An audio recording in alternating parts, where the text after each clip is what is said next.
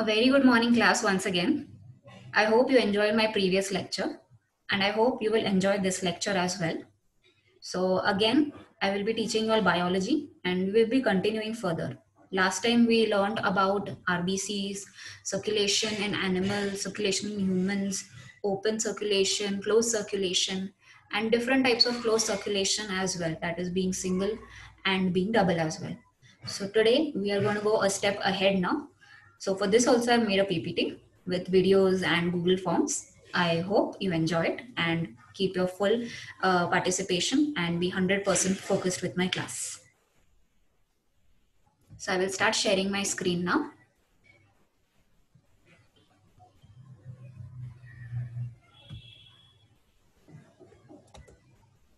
Yes, so I am from Arihant College of Education. Hope you all remember.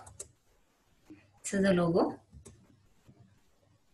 Hope you all remember my name as well. My name is Manpreet Kaur Gandhi. I will be teaching standard 12th and subject biology. So our unit for today is circulation and respiration. And the subunit is types of WBCs and the structure of heart. What are the different types of WBCs and what is the structure of heart? So you will see what is WBC and its types. It is colorless, nucleated and amoeboid cells. Amoeboid cells means having no regular shape. Their shape is irregular. They are colorless and they are nucleated, means having a nucleus. Due to their amoeboid movement, they can move out of their capillary walls by a process called diapedesis. Due to their amoeboid movement, that is irregular movement from one place to another, they can move out of the capillary walls, which are very thin, by a process called diapedesis to destroy the germs or the viruses which enter our body and can harm us. So they are our soldiers, we can say that. They are classified into two categories, that is agranulocytes and granulocytes. Granulocytes. There are different categories in granulocytes. Neutrophils, that contain 70% of the total WBCs. Responsible for destroying the pathogens by a process called phagocytosis. They destroy the pathogens by a process called as phagocytosis. So when they move out of the capillary, that is called lipidosis, and when they destroy the pathogens, it is called as phagocytosis. Kindly note this down in your notebooks and remember the percentage as well. Now we'll see basophils, which is another type of granulocytes. Very few granules of large size and stain with basic stains like methylene blue. So they stain with basic stains like methylene blue, which are basic in nature. About 0.5 to 1% of total WBCs. So granulocytes means having granules. These are the types of WBCs which have granules in their cytoplasm. Now we will see eosinophils. About 1 to 3% of WBCs. Nucleus is bilobed. Agranulocytes means having no granules in their cytoplasm. About 28% of WBCs, of total WBCs. Cytoplasm is without granules. Formed from the lymphoid stem cells and can divide by mitosis. Lymphoid stem cells I can divide by mitosis. Lymphocytes constitute 25 to 30% of total WBCs. It has two types, B lymphocytes and T lymphocytes. B lymphocytes mature in the bone marrow, while T lymphocytes mature in the thymus. That is why it is B, means in the bone marrow, and T, that is in the thymus. Monocytes, largest of all the WBCs, forms 3 to 5% of total WBCs. Actively motile and give rise to macrophages. Okay, class. So I want you all I want to mention one more thing in this, that you should be sensitive about your body. Just like RBCs, I mentioned that if you don't have a healthy diet, same case goes with WBCs as well. If your WBC count goes down, it will be a very big problem. Like you might get hospitalized, you might have various diseases. like dengue or something. I mean, in these diseases, either your platelet level goes down or either of these cells goes down. So in order to prevent that, you should be sensitive and have a healthy diet and be careful. Always be sensitive and take care of yourself. So let us watch a video based on this.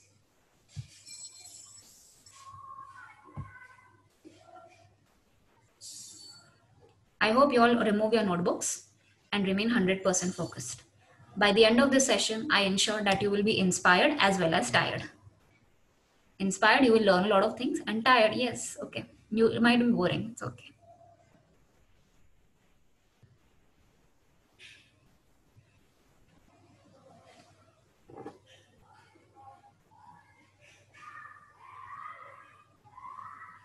It's Medicosis Perfectionalis here.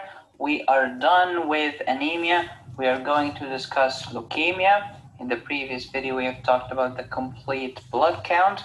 Today, let's talk about the white blood cells in an introduction to leukemia and lymphoma. Coming up, Medicosis Perfectionalis. But first, what is the function of your white blood cell? It's the military. It defends your body against foreign invaders. If they went nuts and starting attacking your own body, this is an autoimmune disease. If they went nuts and started dividing repeatedly, excessively, in a crazy way, this is called cancer, such as leukemia or lymphoma. Here are your white blood cells. You have neutrophil, which is neutral, basophil with basophilic granules, eosinophil with eosinophilic granules. We call all of these together granulocytes. Here we have the agranulocytes, no granules. Magnet-shaped, magnet horse-show, monocyte. This is your lymphocyte with very little rim of the cytoplasm left. You cannot differentiate between B lymphocytes and T lymphocytes on the peripheral smear. It's impossible. That's why we need something called flow cytometry, as we will discuss later. Are learning about any topic for the first time? What's the first question? What's the definition of white blood cells? They are cells. Oh, really? Okay, that was nice. Spoiler alert. They are blood cells that are part of the immune system that defends your body against foreign invaders. That's fine. They are nucleated. Unlike red blood cells, which were anucleated, unlike platelets, which are not even cells, platelets are just fragments of the cytoplasm of their parent called megakaryocyte. White blood cells are derived from stem cells called multipotent stem cells. This is their type. These multipotent hematopoietic stem cells will give you the myeloid lineage and the lymphoid lineage. Myeloid include the red blood cells, the platelets, and some white blood cells, such as neutrophil, basophils, eosinophils, and the monocyte. And the lymphoid include the B lymphocyte and the T lymphocyte. See, no distinction by the naked eye using microscopy. That's why we need flow cytometry. Okay, these are the granulocytes. These are the non-granulocytes. Now, if you understand this slide, you will surf through the sea of leukemia and lymphoma seamlessly. So please pay attention. Leukocytes, loco means white, cyte means cells. Some people write it with a K, some use a C. I don't care. Okay. Leukocytes, where can you find white blood cells? You can find them in the blood and in the lymph. What is the blood and what's the lymph? That's easy. They are part of your circulatory system. The blood system is a closed system. It starts in the heart and it ends in the heart. So let's do it. From the right side of the heart comes deoxygenated blood to the lung. The lung oxygenates this blood using oxygen that you breathe and returns nice red oxygenated blood to your left side of the heart. pump it through the aorta to the rest of your body, and then the rest of your body uses blood, uses oxygen, and produces CO2, goes to the superior and inferior vena cava to the right side of your heart. Welcome back home. Starts in the heart, ends in the heart, closed system, that's the blood. How about the lymphatic system? It's not a closed system, which means they start at the capillary interface. As your blood is getting filtered through these capillaries, the cells will stay behind and the plasma will diffuse. When the plasma tries to come back, some of them, or let's say the huge bulk, goes through the vein or the venule, and a minority of this plasma gets filtered into the lymphatic system. The lymphatic system, again, same reason, they fight infection, they fight foreigners, but they have military bases where there are a lot of the army, a lot of the navy, a lot of the soldiers there to fight infection. These are called lymph nodes. That's fine. So if you have abnormal white blood cells in your blood, this is leukemia. Abnormal red blood cells in your lymph nodes, this is lymphoma, period, end of issue. Okay? Now, where is the factory that produces your blood? It's called the bone marrow. That's why leukemia will be in the bone marrow and in the blood smear. So how to diagnose it? Again, get a peripheral smear and get a bone marrow biopsy. How to diagnose lymphoma? You need a lymph node biopsy. We are done. Okay, if you understand this, you get the whole concept. Clearly, it's an oversimplification, but I'd like you to get a grasp of the basis, because some students go mad without knowing the basis. Oh, but I'm confused. What's the difference between acute lymphocytic leukemia and non-Burkitt's lymphoma? Hey, honey, calm down. Understand the basics first. Goodness gracious. Leukemia in the bone marrow and in the bloodstream. Lymphoma in the lymph node. Okay, fine. Now let's take a blood sample and do centrifugation. Okay, red blood cells are the heaviest, the highest density, so they go to the bottom, okay, if you remember anything about physics. RBCs are 45% of the whole blood, okay? That's why your hematocrit was 45%. Hello? Okay. The plasma is lighter, less density. It goes to the top, 55%. Now there is a very tiny, less than 1% here called the buffy coat. It contains both the white blood cells and the platelets, okay? That's why we called white blood cells, because they appear white, okay, here. Now sometimes this layer appears green. Why? What are the most numerous white blood cells? The neutrophils. What does they have in them? The myeloperoxidase enzyme. Oh, that's why they're green. Okay. Talked about the CBC in the previous video. We want to know the white blood cells, the platelets, and the red blood cells. If you order a peripheral blood smear, you use a stain called Romanovsky or right. So I hope you've understood enough about WBCs now. Let us go ahead.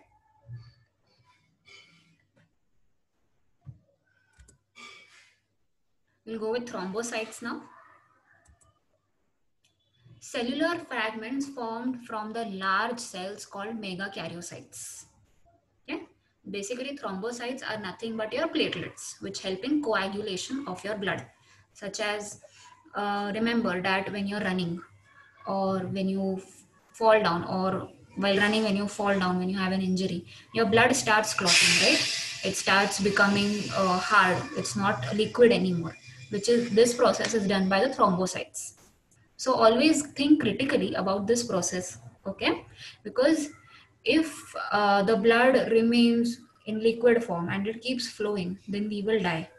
So always think critically about why it is becoming, why it is getting coagulated, or why it is turning into a solid form. So this is the reason why. Else, if the blood keeps on flowing, we will die. produced in the bone marrow. If the number decreases, it is called as thrombocytopenia. Please note the spelling. Thrombocytopenia. Blood clotting, as I already mentioned. Process of converting the liquid blood into solid form. Extrinsic and intrinsic processes involve interaction of various substances called clotting factors. Thromboplastin helps in the formation of enzyme prothrombinase. Enzyme inactivates heparin and it also converts inactive prothrombin into its active thrombin. Thrombin converts fibrinogen into its fibrin. So this is the process. Thromboplastin helps in formation of enzyme prothrombinase. Then that enzyme inactivates the heparin and also converts it into inactive prothrombin, into its active thrombin. So when it is inactive, it is known as inactive prothrombin. And when it gets into active form, it is called as active thrombin. Thrombin converts fibrinogen into fibrin.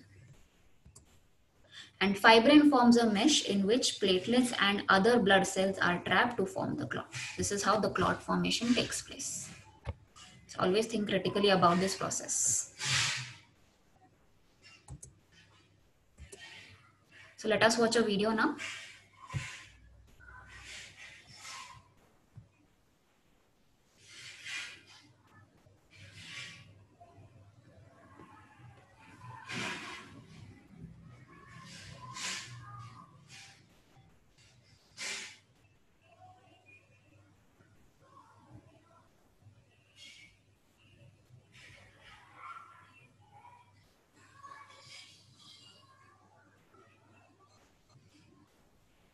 Hey guys, it's Medicosis Perfectionalis, where medicine makes perfect sense. Today is the second video in our topic about bleeding and coagulation disorder. In the previous video, we have discussed platelets or thrombocytes.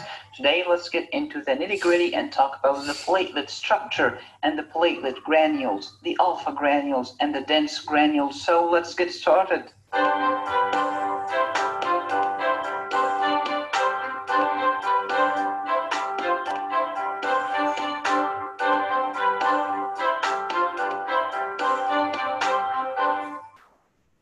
Here is the previous video, make sure to watch it before this one.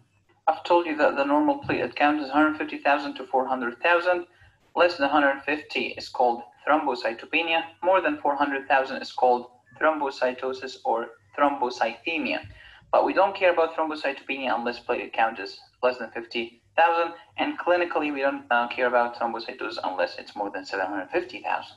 So when grandma comes in and her platelet count is 600,000 with no symptoms, I just send her home. Don't worry about it. Provided that everything else is normal. Thrombocytes, the cells of thrombus. Less platelets, thrombocytopenia. More platelets, thrombocytosis or thrombocythemia. Synthesized by the glorious, magnificent megakaryocyte in the bone marrow. While squeezing out, these megakaryocytes are destroyed into thousands of pieces. Each piece is called platelet. That's why platelets don't have a nucleus and they cannot divide. They are not cells, they are just pieces. Platelets are just pieces. Where did they get the membrane from? From the membrane of the megakaryocyte. Where did they get the cytoplasm from? From the cytoplasm of the megakaryocyte. They just took a piece. So bone marrow biopsy, you don't get to see platelets. Platelets are only seen in the peripheral smear. Let's talk about platelet structure. First, platelets are biconvex. If you remember the red blood cells were biconcave. The two surfaces are concave. Platelet is the opposite. The two surfaces are convex. However, they are similar in another thing. Both don't have a nucleus. Both of them are non-nucleated. Platelets are pieces of the megakaryocyte, and the structure of platelets. They have the plasma membrane or the cell membrane, which they got from the megakaryocyte, and the cytoplasm that they get also from the megakaryocyte. The plasma membrane or the lipid bilayer. If you remember our discussion about the cell membrane, any cell membrane is a lipid bilayer and it's covered by a glycocalyx. Glycocalyx is just carbohydrate. Platelets are slightly different. Yes, they have the lipid membrane, but they are covered by not carbohydrate, but carbohydrate plus protein. Why protein? Because the active thing in your body is protein. And platelets need receptors because they want to bind and adhere to the endothelial tissue, so they need receptors. If they need receptors, they have to be protein. That's why it's not just carbohydrate, it's glycoprotein. And without these receptors, you'll bleed to death. So that's the first layer, glycoprotein coat, and it has the receptors. Two receptors to remember, GP1B and GP2B3A. Some people will write it GP2B3A like this, doesn't matter to me. The lipid bilayer, including phospholipid, and the phospholipid will produce the famous arachidonic acid, the pro-inflammatory. Actually, it's one of the most pro-inflammatory things in your body ever. Steroids inhibit the formation of arachidonic acid. That's why steroids are the best, the strongest anti-inflammatory known to man. Calcium canalicular system, because platelets need to contract. Why contract? In order to release, no pun intended. Cytoplasm, they have actin and myosin, again for contraction and release. Thrombostenin, IN means protein. Stenos is Greek for strength. So thrombostenos, the protein that's strong in the platelets, again it's gonna contract and release. Release what? Release the granules. Wait, good things happen to those who wait. Platelets have residuals of Golgi and rough endoplasmic reticulum. Why? For enzyme synthesis. The mighty mitochondria to produce ATP, and of course they need ADP. Fibrin stabilizing factor, also known as factor 13.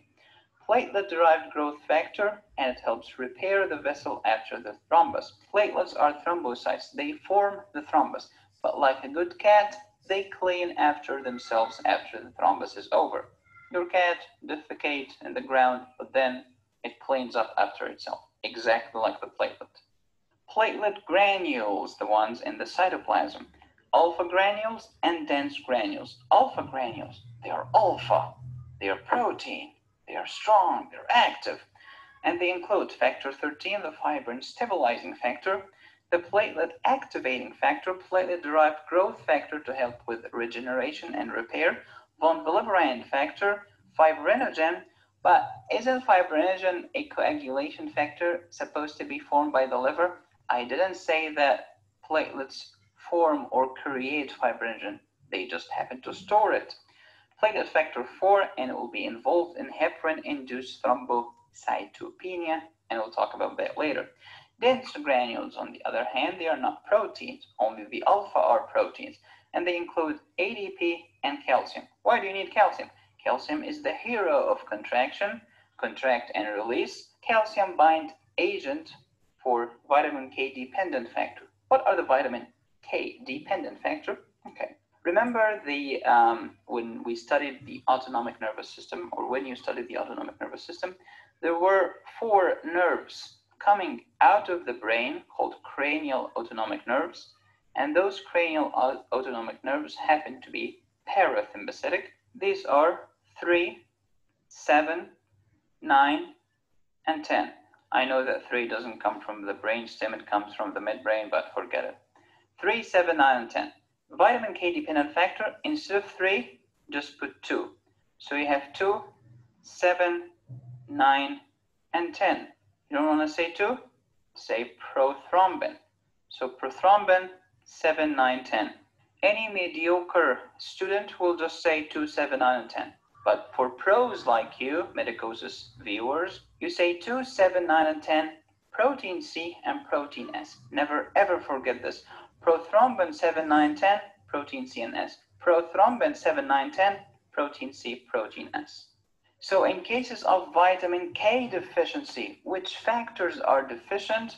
2, 7, 9, 10, C and S. Just quick review, we find platelets in the peripheral blood, but some of them are hiding in the spleen. That's why splenomegaly decreases the platelet count, causing thrombocytopenia. That's why one of the treatment options for thrombocytopenia is to remove the spleen, forcing all of the platelets to gather around together in the peripheral blood, raising the platelet count back to normal. In the next video, we'll talk about the arachidonic acid. You don't want to miss it. So I hope you've learned enough about thrombocytes. Let us go ahead. We'll study about the heart now. It is enclosed in a membranous sac called as pericardium, which is formed of two main layers, outer fibrous and inner serous pericardium. Okay, membranous sac called pericardium.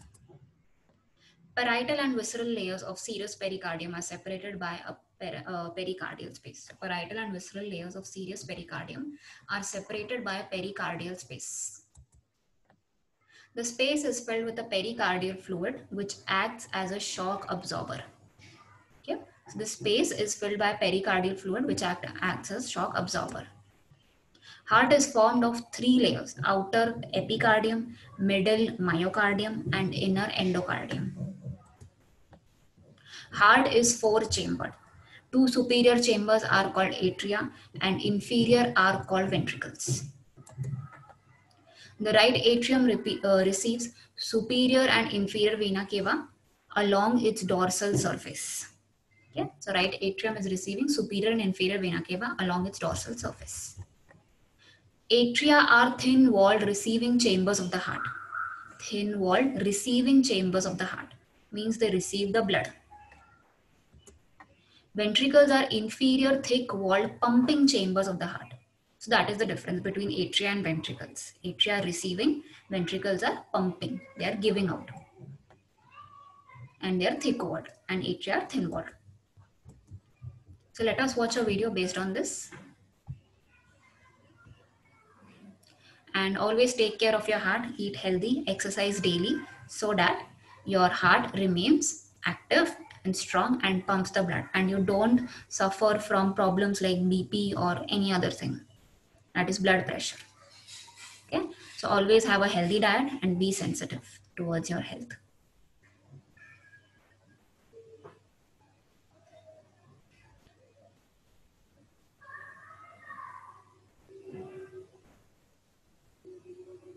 Hope you all have opened your notebooks before the video starts. Only a few seconds left, video will start.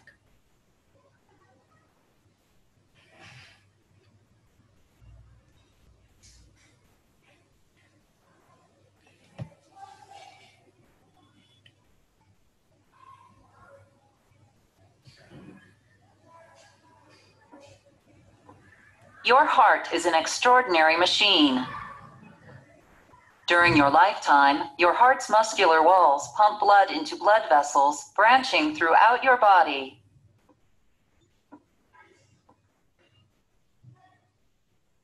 Your heart has four chambers. Two upper chambers, called the left and right atria, and two lower chambers, called the left and right ventricles, contract in a steady rhythm known as your heartbeat. During a normal heartbeat, blood from your tissues and lungs flows into your atria, then into your ventricles. Walls inside your heart, called the interatrial and interventricular septa, help keep the blood on left and right sides from mixing.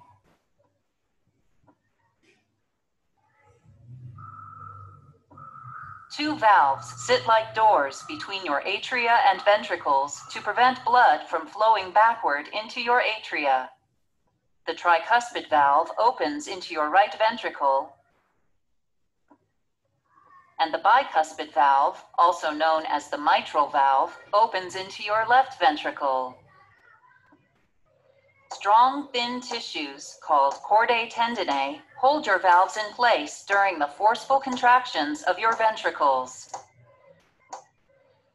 Blood leaving the ventricles passes through another set of valves, the pulmonary valve between your right ventricle and pulmonary trunk, and the aortic valve connecting your left ventricle and aorta.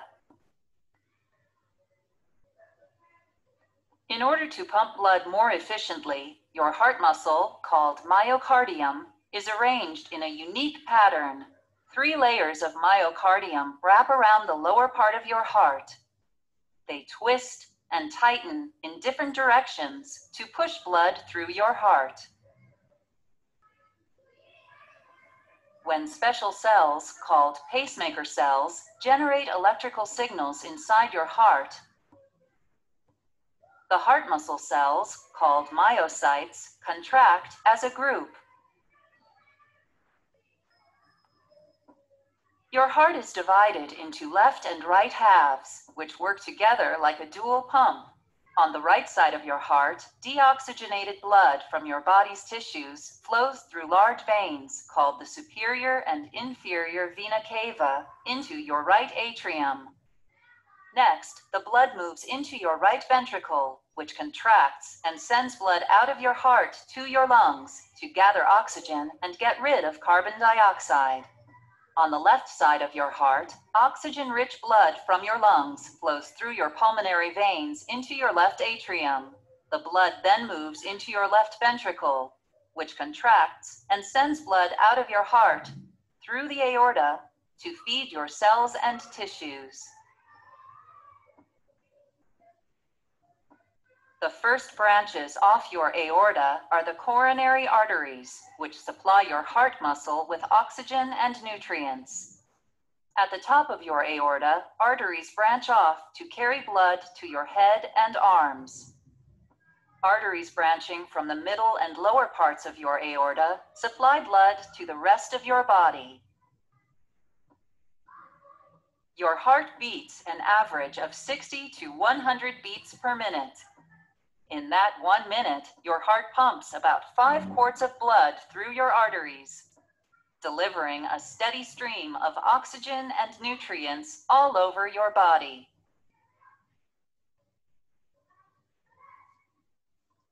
So I hope you enjoyed this video class. Let's go ahead.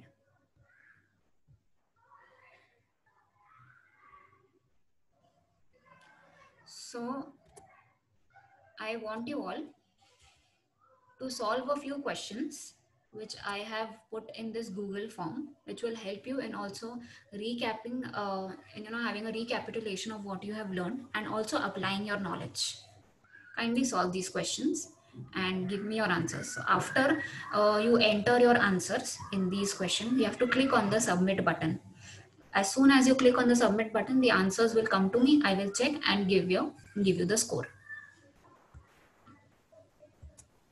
Hope you score full marks. So homework for today is you have to do question number 2 from page number 180 from Hsc 12th biology textbook. Question number 2 from page number 180 from Hsc 12th biology textbook. Thank you. And hope you have a great day ahead. And all the best for your board examinations as well. Have a great day, class.